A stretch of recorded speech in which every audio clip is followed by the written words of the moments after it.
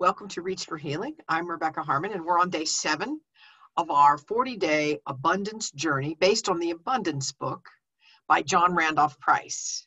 I'm going to go ahead and share my screen, and we'll jump right into the statement.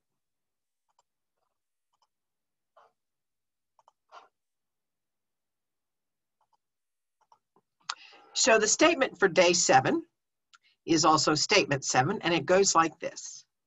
The divine consciousness that I am is forever expressing its true nature of abundance.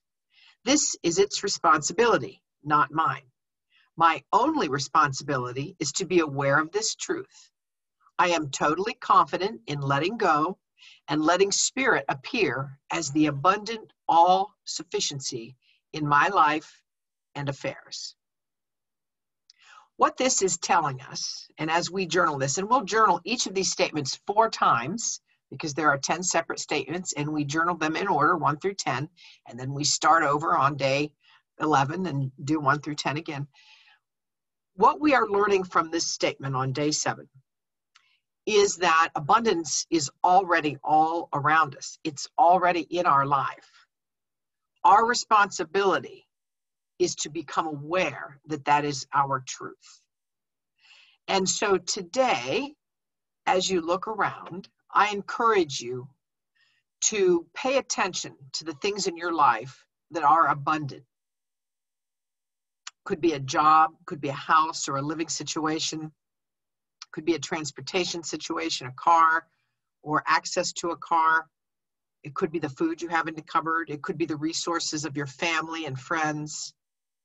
Many, many things can be classified as abundance.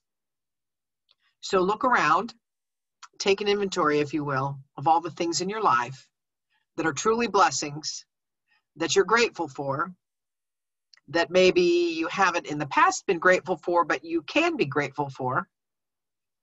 And think about that in the context of this statement, that our only responsibility is to be aware of this truth, that the divine consciousness is forever expressing its true nature of abundance. So let's focus on what our responsibility is, look around, see the abundance that surrounds us. Stop back tomorrow for day 8. Until then, take care.